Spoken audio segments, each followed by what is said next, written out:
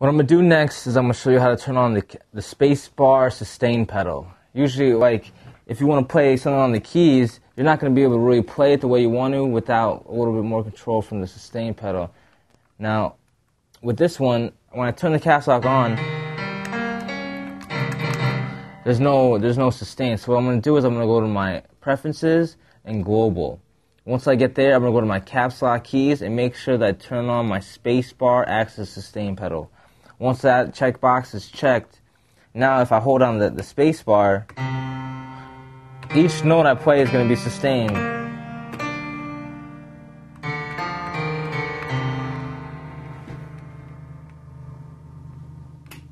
So just to show you again, make sure you go to your preferences.